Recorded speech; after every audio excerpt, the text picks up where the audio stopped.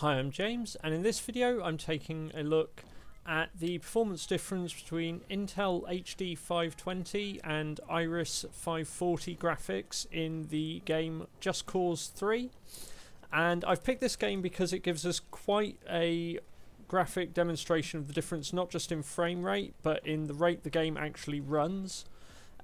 These are two near identical systems, so Intel NUC 6th gen systems, one with the i3 with the 6010U and HD 520 graphics, the other with the i5-6260U, but otherwise identical systems.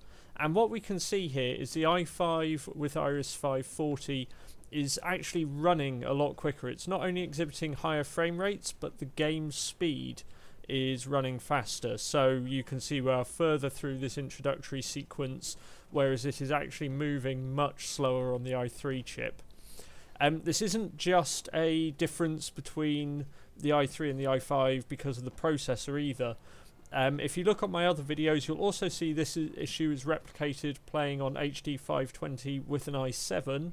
I haven't used that here just because I thought comparing DDR4 and that with the same specification for the rest of the system made more sense. But this actually is not a i3 to i5 difference, this is a HD 520 to 540 difference. And really with this title you go between the game being unplayable because it just doesn't run at the right speed, so everything feels very slow, to Iris 540 where you can actually play the game quite happily, and okay, the frame rate's a bit variable in places, but it is a playable experience. Anyway, I hope you found this video interesting. I thought it was quite a interesting phenomenon for this title, and something to consider if you're looking at playing games, particularly Just Cause, and if you've got the choice between a HD 520 or Iris 540 based system.